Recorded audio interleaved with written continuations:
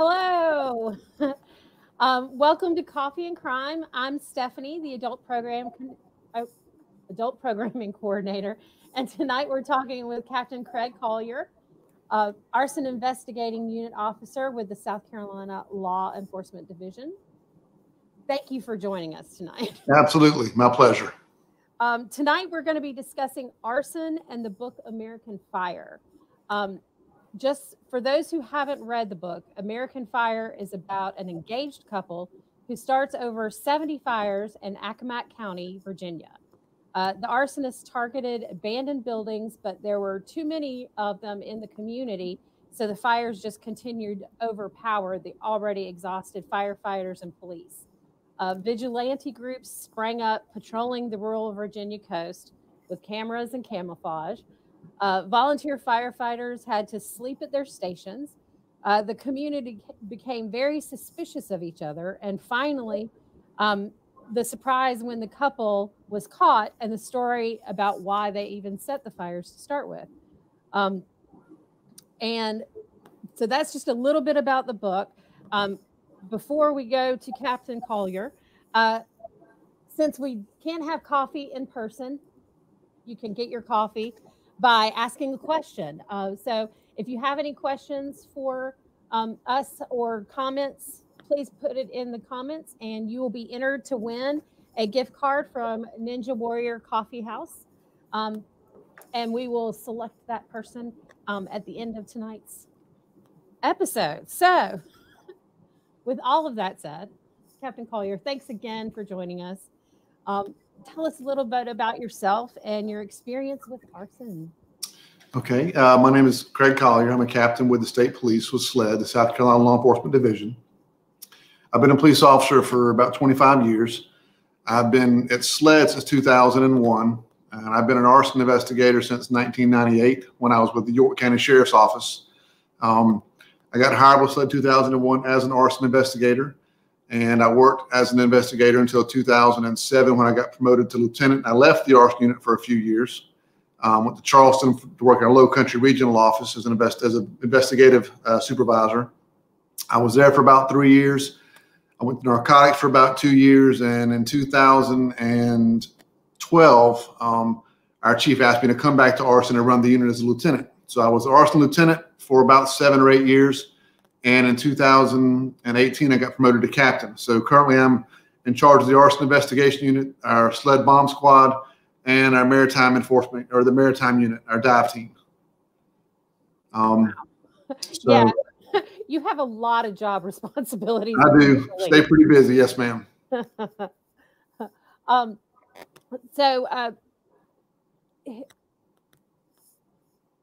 The author said that in this book specifically, the Accomack County being isolated was a factor in the arsons. In what way are rural and isolated counties tailor-made for arsonists? Well, you know, arson is a crime. Most of the arsons that we work occur after dark, under the cover of darkness, because you're less likely to get caught in the middle of the night setting a fire than you are in the broad daylight, is for obvious reasons. In isolated rural areas, you know, you're not going to have as many police officers in those areas. You're not going to have as many firefighters in those areas. So the fire's most likely going to get out of control before it's observed or before it's witnessed to begin with. You set a fire in downtown at 2 o'clock in the afternoon, you're going to have people see it very quickly, and it's not going to do the damage it's intended to do. So that's not just unique to arson. A lot of crimes take place in isolated areas at nighttime for the various reasons they don't want to get caught, and you have less people awake at night and less witnesses at night. Yeah, so it's not necessarily isolated to this incident. It's that's correct. Most crimes. Yes. Just so you know, one Facebook comment was that the book was good with a lot of details, but even more so, wow, you're a busy man. So in your busy schedule and in your many years of arson investigation, has there been anything like this serial arson county that this book was written about that's happened here in South Carolina? There has. Actually, I've investigated 2 serial arsonists. The first one was much more involved. It was down in the little town of Walterboro. And it's between 2001, 2002, we had probably 25 or so fires in the small town of Walterboro, which is a lot for a town that small. Yeah. So much so that the poor fire chief ended up retiring. He couldn't do it anymore. He kind of gave up and left. Early on, we had an idea of who was doing it. We had some people come forward and say they thought this individual was involved with the fires. And finally, that many fires, we pretty much lived in Walterboro for that year and a half, 2 years, because we'd have sometimes 2 or 3 fires a night. So we actually, towards the end, we told the police, stop going to the fires. When the fire call comes out, go to the area and stop anybody you see on foot or in a car within a 5-block radius. Stop and see who they are, what they're doing. Well, the next fire they had, they did that very thing, and they caught the guy thought it might be walking down an alley right down the road from where the fire had taken place. So we had enough to arrest him at that point based on some circumstantial evidence. The police chief at the time was also kind of on the way out, and he was told, he heard that the individual was thinking about leaving town. So he said, let's just let him leave town, see if the fire stops. We got to get some relief. So he was the police chief, and we were there to help him. So he left, and the fire stopped. About probably 3 or 4 years later, I got a phone call from my captain at the time and asked me if I knew the name Benjamin Harris. And I said, I do. That's the individual we thought was setting the fires in Walterboro. He said, well, he's in jail right now in Florida. He has set some more fires, and he wants to talk about the ones in Walterboro. So I drove to Fort Pierce, Florida, down to Lake Okeechobee. And over a period of 2 days, I interviewed him, and he confessed to every fire that we had, except for the one that we had enough to arrest him on. The last fire he would not confess to. I don't know why, but he would not confess to it. But the rest of them he confessed to. And he ended up serving about, I think, 11 or 12 years in federal prison for the fires he set in Florida. And when he got ready to come out, be released, we went and picked him up and brought him back up here to answer for the fires that he'd set in Walterboro. And the judge decided that he had served enough time for the fires, and he let him out. And he immediately went to start setting more fires. He set more fires and was arrested again. And he is now, last I was told, he's in the VA hospital and not doing very well. He's probably not going to be with us much longer. But he's set, like I said, probably between 20 and 25 fires in Walterboro during those 2 years. Oh, wow. Now, I wonder why he didn't want to accept responsibility for the one. Was there more damage, or was there somebody in the last one? It was less damage. I don't know if it was just a pride thing that was when we had enough on to arrest him for. Okay. We were wondering, there was no real connection between the victims when the fires were being set. He even set his parents' house on fire twice. One time within a minute, but it was a very small fire and it didn't do much damage. We found out later that every fire he set, he had a problem. He had an issue with the victims. Even if it was the slightest, if he felt the slightest bit offended by them, he didn't aggress toward them. He just burned their stuff down. He burned their house down or burnt their vehicles. That's how he dealt with his issues. He just set fire. Burn it. Burn it. I don't know why it's not telling us the users' names. If you haven't accepted that your name can be shared, I think that's the reason why. But so this Facebook user says, what's the most common reason for being an arsonist? Property damage, killing or hurting people, or like in this case of American Fire, boredom? So the biggest reason, the biggest motive for arson is financial gain. If we have a fire at a house, and we determine it's incendiary or intentionally set fire, arson, the first people we look at are the homeowners, because generally it's done for insurance purposes. If it's not for insurance purposes, and if it's intentionally set, you got one of a few reasons. There are not many motives for arson. You got profit is the main one. You have domestic related fires, husband and wife not getting along, one seeing someone else sneaking around, and a lot of times that happens. That causes fires as well. Crime concealment. If somebody burglarizing a building, don't want to get caught or kill somebody, they'll try to burn it down thinking they'll destroy the evidence. Well, thankfully, a lot of times it doesn't. Sometimes it does, but a lot of time it doesn't. And then you have someone that's just, a pyromaniac, someone that sets fire. Some do it for sexual gratification. They enjoy the fire, and some do it for excitement. That's excitement motive. You have some people that do it for a hero. A lot of times you have volunteer firemen that set fires, and then they find the fires and they get to put the fires out. That is very, very common, unfortunately, that we've arrested a lot of volunteer firemen over there and some full-time firemen for doing that very thing. That's just crazy. Well, I didn't remotely prepare you for this, but what are the kind of statistics for true arson in South Carolina? Are there a lot of that are serial arson? So serial, like I said, I've worked too in about 20 years. We've probably had, a handful more than that I've not been directly involved with. The second serial arsonist I worked, and I say serial arsonist, he set multiple fires, so I think he'll fall into that category. He was in Orangeburg, and he burned down 2 houses a week apart, and he did that because he was planning on burning his house, and he wanted to look like a victim in the series of 3 arsons, but he was actually the one doing it. He was going through a divorce, and his wife had the money, and he wanted to burn his house down and get the insurance money. Thankfully, his wife started working with us, and we figured out that it was him, and we put a camera on his house, started catching him do some vandalism at his own house. We saw him slash his tires.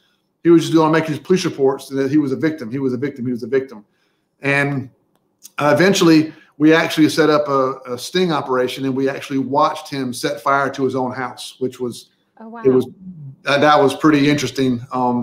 He served 15 years. And there's a interesting thing about that actually in the book, that when I read it, it made me think about what happened here. On page 133, he's talking about when they were watching him set the fire that they caught him on. He said to himself, the house has to catch fire. Okay. So that's pretty important, because for a while they changed the arson laws, and you had to have a certain amount of damage. Well, the point when this guy set the house on fire, you had to have actual chemical change. Something had to be charred or melted. Okay. And when he set fire to the house, we went down, of course, and put it out to protect evidence. And we almost put it out too fast, because the only thing he set on fire that caught on fire was actually the threshold of his back door. And it burned a spot about the size of a $50. It melted and charred the plastic on the floor. If we hadn't had that, we could have charged him with arson. But that one little spot was enough to sow chemical change, and we got 15 years out of him for that one small circle. Somebody did want to say, did he try to deny it? He did try to deny it, and the story goes on. So we caught him that night. We arrested him. We charged him with all 3 of the fires, and this guy was pretty determined. The judge gave him an ankle monitor, let him back out. The only place in the world he was not allowed to go was his own neighborhood. That's the only place he couldn't go. About a few weeks later, I got a call about 4 in the morning, and he said, "Craig, you're not going to believe it. His house is on the ground." He went back and burned it down to the ground. Oh my God. And we charged him with that one as well. And so the judge said, between the judge and judge said, look, if you plead guilty, if I find you guilty on even one of these fires, I'm going to give you 25 years on all 4 of them. So that's 100 years. He said, if you plead guilty, I give 15 years. So he pled guilty and got 15 years, and he got in trouble. He was in prison too. He's now out back in Orangeburg, roaming the streets, and he served his time. They served 15 years. Of course he went back, silly goose. And this is a question I had too. Maybe, is there a personality type for arsonists? So the profiles, they they talk about profiles and stuff. It's been my experience, and it depends on the motive for why they're setting the fire. If it's financial, they could just be needing some money. I mean, it happens all the time. Your serial arsonist, I typically, I would probably classify them as loners. They don't have very good social skills, and this is the way they deal with things, with issues. They set things on fire, and it makes them feel better. It gives them like a release. So loners, not very socially acceptable at all. They're very introverted. They're quiet, and this is how they communicate a lot of times. Just with fire, as Katie says, wow. It just wow. The guy we locked up in Walterboro, he actually had tattoos of fire on both of his shoulders, fireballs. Oh. So he was interesting fellow. I didn't want to, focus in on that police chief, but really the thought process behind saying, okay, well, maybe he could just leave us and maybe go set fire somewhere else just seems bizarre to me. It was kind of bizarre. Like, okay, let's not actually, put him to trial, and even though we only have him for one, let's put him in jail to find out if the arson stopped. Just let him go to another town. Yes, ma'am. That's a long time ago when, like I said, he wreaked so much havoc on that town. The town was they had to have some relief. And I'm a firm believer things have a way of working themselves out. It was funny how we got caught in Florida. Actually, he set, this is not funny, but he set an RV on fire. It was in an RV park, like a new RV thing. And that's why he got federal time, because the amount of dollar amount that he damaged caused. But how we actually got caught was in Florida, apparently it's a felony to discharge a fire extinguisher if there's no fire. Okay.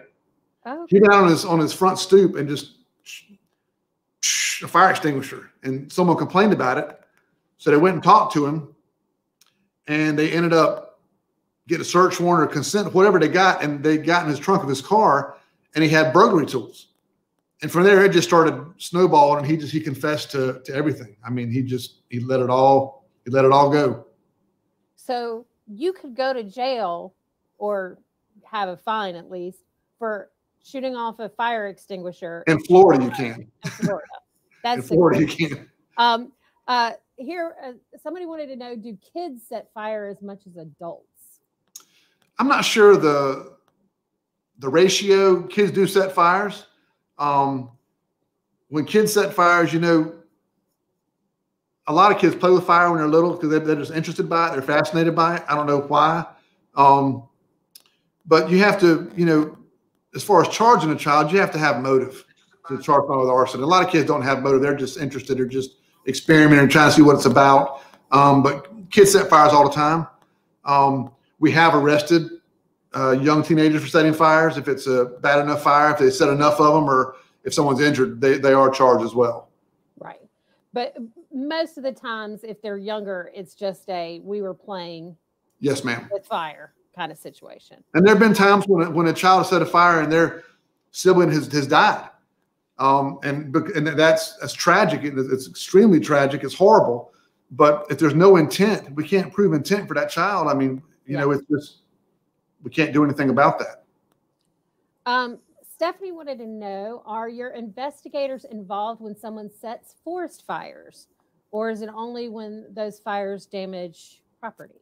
That's a great question. So we do not investigate, they're called wildland fires is what the term is. The South Carolina Forestry Commission has a law enforcement branch, and they investigate. They're experts in wildland fires. We're not trained in that. They do it. They do a very good job of it's a completely different way to investigate a wildland fire than a structure fire. And we don't do that. And we've helped them from time to time, but they're the experts in that field. Considering the human effort involved in fighting and investigating these fires, the author told us that 41,000 man-hours were involved. What impressed you most about the authorities' responses, and would you have done anything differently? So it was an incredible response in the book from the state police, the ATF, all the agencies that came down, the Virginia State Police. If we had a situation like that, like in Walterboro, for example, we didn't have anybody but SLED agents, and the local police were investigating it. We had probably that year and a half of 25 cases. There was probably 4 or 5 agents that went down there, and each of us had several cases assigned to us, and it's dependent on who went down there for which fires, is who got assigned what. Once we figured out they were all connected by the same person, then we got together and we, of course, we did our paperwork together and got the ball rolling on that. But in today's time, if we have a situation like this with that many fires, we would definitely involve our partners from all over the state. We would involve the local law enforcement, the sheriff's office, the police departments, the local fire departments. We would probably notify, get state fire involved, state fire marshal's office. And we have great relationships with our federal partners as well. The ATF does a lot with us. They're helping us on fires all the time to try to help us. They have a lot more resources than we do. You might remember the post office that burned up here in Anderson not too long ago. If you have a fire of that magnitude, and we've had them several across the state throughout the years, the ATF will send out a team, the National Response Team, the NRT, and they'll have folks from all over the world come in and help us investigate fires. Then we have people that do nothing but engineers come and look at the building. We have people that do nothing but different investigative techniques. They have teams come all over the world to help us with these things. Well, is the availability and the of the various different groups, is it more attainable now than it was then? Because it was 20 years ago that the Walterboro fires. Sure. So has the different groups?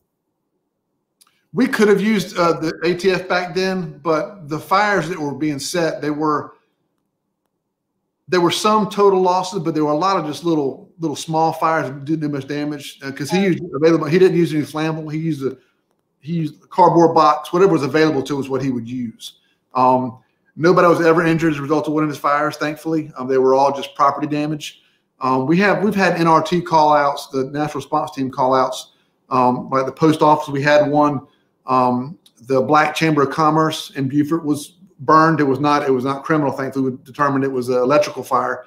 But anything of a great magnitude, we had a guy that set a factory on fire in Holly Hill, South Carolina. That was a call out just because we needed more manpower, because they can provide cranes, heavy equipment operators free of charge to us. That doesn't cost us anything. And we can't, that's very expensive to get in there and start doing that. You start taking walls off of a building. I mean, that's a big deal. It's a very involved process. We had a question. Somebody wanted to know what was the post office, who started that post office fire? I came up for a day on that fire. I'm not exactly sure. And that fire, if it was criminal, it's still pending, so I can't discuss the details of that fire. But I'm fairly certain they haven't narrowed down to what and who started that fire. Okay. A group in the book, a group of profilers descended on Accomack County. Do you think that all of these various groups and profilers were helpful in solving this crime? I'm sure they were. You read in the book, some were kind of frustrated because they kept happening. We have profilers at SLED. We have a team, a BSU Behavioral Science Unit, and they're incredible. They're very good at what they do. I've used them a handful of times over my 20 years. The first time I used them was actually it was a fire homicide in Orangeburg. We had an elderly black male that was, it was horrific. He was beaten, stabbed, shot, and set on fire. And oh my God. We had the profilers come and looked at the case, talked to us about it, and he said you need to be looking for a certain demographic, a certain age, and A, B, and C were probably involved in this, and he hit our suspect that is now in prison for life hit every single one of those marks, every single one of them. They were co-defendants, so it was a boyfriend, girlfriend, and everything they said we should be looking for was what had happened. So it was amazing. So another couple. Yes, so ma'am. Sometimes couples are just no good. Yeah. No good at all. That's horrific. Is there a typical, I think we kind of talked about this already, a typical arsonist profile? Did Charlie and Tanya fit that profile? I think we kind of covered that. There's not really, I would call a typical profile. There probably is, but I'm not a profiler. I can tell you that in my experience, I've arrested almost every demographic for setting fires. Like I said, it depends on the motive of why they're doing it. Consistently, our arson arrest stats for SLED, consistently, our biggest violators are white males. With the white males, does it tend to be insurance related, like with the gentleman who was trying to— It could be anything. I've arrested white males for arson for profit. I've arrested them for homicide, domestic related homicide. I've arrested them for firefighters for excitement, damage to property, you name it. They run the whole gamut of reasons why. What about age groups?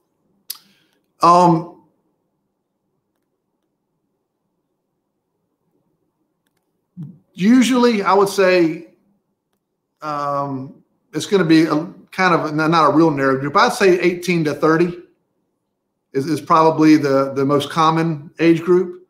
But we've arrested senior citizens. We've arrested kids. You know, we had a lady down in Lexington County that was set a bunch of small grass fires, and she did it. She served time for it, got out, and started doing it again. She just got arrested again. She just got sentenced again probably a month ago to 15 years in prison. She just likes setting little small grass fires. Just because it was fun. I think she's got some probably some behavioral issues she's dealing with. Well, just to share with the people that may not have read the book or seen the people that actually started these fires, I did just kind of want to show a few of the headlines of the Virginia newspapers that were, you know, for this specific case in Accomack County. This was just a few of the, these are the police and fire people that were investigating it. One of the horrific burns. And then this is the couple that actually set all these fires. Charles Smith and Tanya Bundick. And even though they were small fires, there's a list of all of the victims of the arsons. And in those cases too, it did turn out to be where Tanya had a slight with most of the people that were on the, you know, some of them were just random, but some of the people are, from what I gathered, were that she had been slighted, or she had been slighted by them. She went through some interesting looks while she was going through her, I like the cornrows. And I loved this. He said it was just something we always did. We just, you know. And just to kind of show you who these, and this is kind of the time frame. 2012 is when it started, and they finally were sentenced by 2014. But the fires were from November 12th to April 2nd. So, but yeah, so that I just kind of wanted to show you some of those people. All right. Any other thing that threw you in the investigation, how they went after the two convicted? You mean in the court system, or how they actually caught them? How they caught them. Yeah, how they caught them. So, yeah, that's how it happens. You know, you put hundreds and hundreds of man hours into investigating these things, and all of a sudden, sometimes it just, you luck up. I mean, they happened to be there, and they had the cameras out, and they had They had a good idea of where it might be the next one, you know, based on previous fires. And sometimes you make your own luck. And they were obviously out there working, trying to find it, beating the bush, trying to find out who was doing this. And they just happened to be the right place at the right time. You know, when we caught the guy in Orangeburg, he ran out of the house that he set on fire. We caught him down in the woods, and he just we just happened to be there when it happened. So sometimes it works out that way. And it's still kind of also crazy in my mind that even though you set up the sting, it actually had to have burnt to a certain level. Yes, ma'am. In order for him to be charged with arson. Yes, at that point. Now you can have smoke damage. If it smokes up anything at all, now they changed the law about how it should be. You can charge it with arson. There are three different levels of arson: arson first degree, second degree, and third degree. So arson second degree is the most common. That's like any structure you can live in or commercial building. Arson third degree is like a vehicle or a shed or a boat. And arson first degree is any fire where somebody is seriously injured or killed. That's arson first degree. So arson first degree carries up to 30 years in prison, because if someone's killed, it ends up being murder as well. You can charge them with both. Arson second carries 25 years, and arson third degree carries 15 years in jail, or prison rather. Stephanie said that does seem to be a lot of revenge fires. There are. I've worked some revenge fires. The fires that we worked that we've determined to be arson, by and large, have been financially motivated. That's the most common. That's the most common. And then someone wanted to know: do most arsons get solved? That's a great question. No, they don't. The national average clearance rate by arrest for arsons is between 18 and 22%. Oh, wow. Because in order to determine if you have an arson, you got to find out where the fire started. First, you have to find out if you can have a crime by looking at the fire scene. And if you don't have enough to look at, if the building is too damaged to determine where the fire originated, you can't tell if you can't find the origin of the fire, you can't find the cause of the fire. Okay, so we do what's called an origin and cause investigation. We determine the origin of the fire first, where it actually started, what were the first ignited materials, and then we can try to figure out what caused it or who caused it. So we are, our arson guys at SLED are incredible. I'm so proud of them. So the national average rate is between 18 and 22% for clearance, right? Mm-hmm. Ours has been as high as 65%. Oh, wow. Right now, we're ranging between 35 and 45% clearance rate by arrest. How many arsons do we have in South Carolina? Well, we have arsons. I can't tell you that number, but I can tell you right now, my teams have investigated 163 fires so far this year. Now, we're not called every fire to investigate, and a lot of the fires we go to, we can't determine if it's arson or not because there's so much damage done. So you have a few different classifications of fires. You have accidental. An accidental fire is a fire that would be if you're cooking on the stove and you have a grease fire. That's an accidental fire, okay? Yeah. Or if you have a child, playing with matches. I mean, that's actually not an accident. It's a human act. A natural fire would be a lightning strike. Okay. Lightning strike causes a lot of fires. You have undetermined, which is the bulk of them fall undetermined, because if you can't determine the first ignited material and the sequence of events that led to the fire, you can't classify it. It has to be undetermined. And then the fourth type is incendiary or arson fire.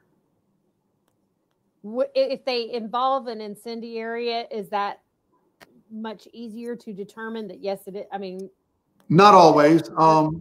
It depends on how they do it. A lot of people, thankfully, they don't know much about fire, okay, and that helps us investigate it. If they start the fire sometimes and shut the door, I've had several where that puts the fire out. You have to have oxygen to have a fire. If there's no oxygen, then once the fire burns the oxygen up, the fire goes out. So if they don't understand fire dynamics, when they shut that door, all the evidence is in that room. So it's a lot easier to determine. If they know what they're doing, or just get lucky sometimes. You burn the whole house down and there's nothing left. If you have a mobile home that's burned and all you have left is the tin roof and 2 rails, it's hard to tell where that fire started. That's going to be a lot harder to solve than something you got a lot more look at. Yeah. Well, for the lady who was setting grass fires, what is left of that? Do it, ma'am? I'm sorry. The lady who was setting grass fires, what is left to where you can determine? Well, you'd have an area burnt. You'd have like you could have like a 200 or 300 square foot area that's burnt. That didn't, the fire department come out and put the fire out, but you can see exactly on a grass fire where the fire burned. Okay, so it in its blankness, it still kind of told the story. Yes, ma'am, absolutely. Especially you have, we ended up catching her on camera. We put out cameras and we caught her. That's how we ended up catching her. Another person agree. Stephanie says it seems like if you intended to do damage and there is any damage, you should be charged. And you said that is the case now in South Carolina. That's right. Yes, ma'am. Okay, that's good. Several wows. Very interesting. Great job. And I'm pretty positive the great job came with the South Carolina stats for arson. I'm very, very proud of my folks. Yeah, as you should be. Makes me feel better. Over the years, have the materials people use to start fires changed? Have arsonists gotten better at hiding their tracks with certain materials? I think there have always been clever people that have always going to find a way to do it, to try to be, one step ahead of us. But like I said, if there's something that can be found, my guys are going to find it. My guys and girls are going to find it. They're awesome at what they do. People set fires with common materials, combustible materials. They use cardboard, use, paper, hay, whatever they can find readily available. Some people use flammable or combustible materials, gas, kerosene, lighter fluid. We have ways of detecting that as well. We have arson. We have accelerant detection canines. We have dogs, arson dogs. We have handheld equipment that can detect the presence of hydrocarbons. If we feel we have something of evidence, we'll take it to the lab and they'll run it through their machines and they can tell if it's there, what it is. So we have a lot of ways we can determine as well if something was used, flammable or combustible, to start the fire. Is that by odor? The dogs?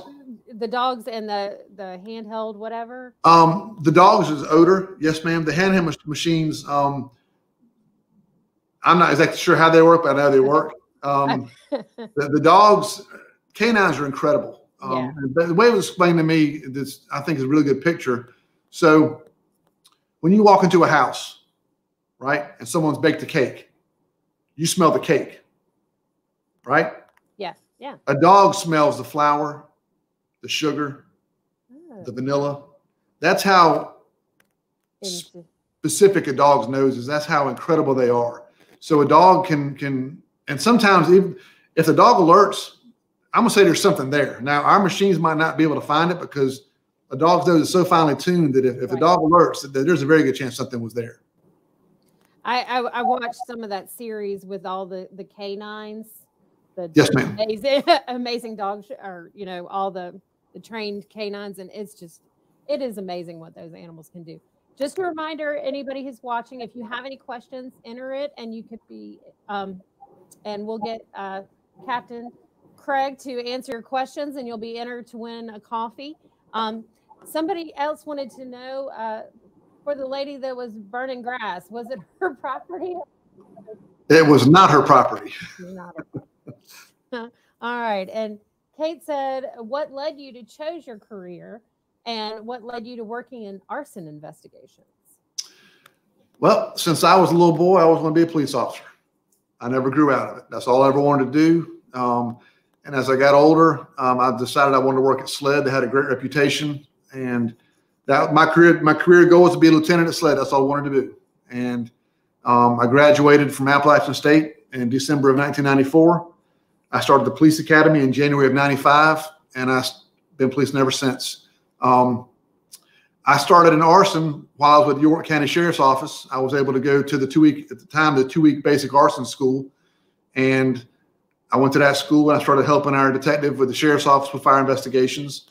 And that was a way that I saw to get into SLED was fire investigations. I knew they had a full-time arson team, and that's what I got hired at SLED to do, was arson investigations. And it's kind of come full circle. Like I said, I started there as an agent investigating fires, and now I'm the special agent in charge of the whole unit. So I've been very blessed with my career.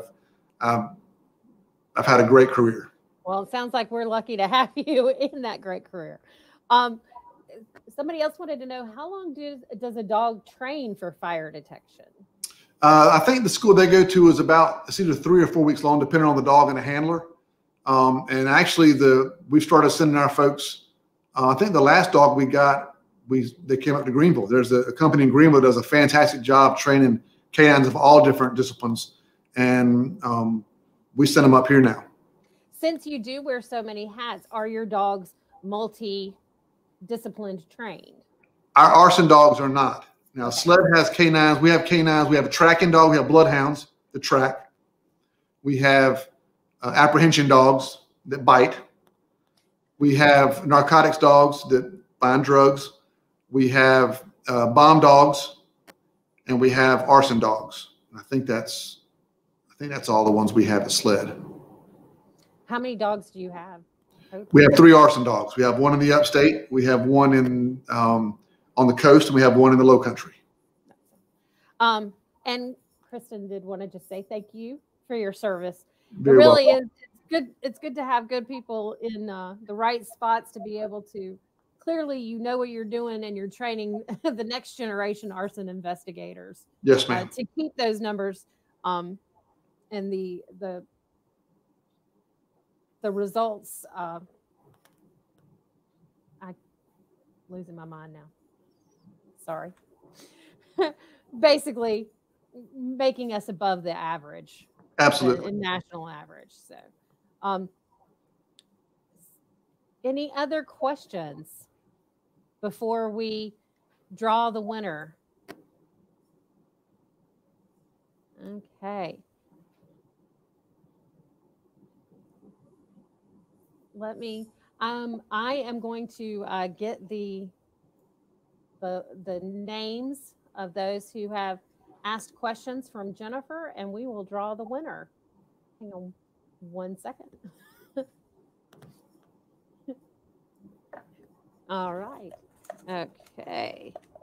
And the winner of the Ninja Warrior Coffee House is Katie. Katie, thank you so much for asking your questions. Thank you, everybody, for joining us. And thanks again, Captain Craig. I don't know why I keep changing what I'm calling you, but I thank you so much for joining us. You're very welcome. We really do appreciate it. And I hope you have a wonderful holiday season. And again, thank you, everyone who joined us. And we'll see you next time with Coffee and Crime. Thanks.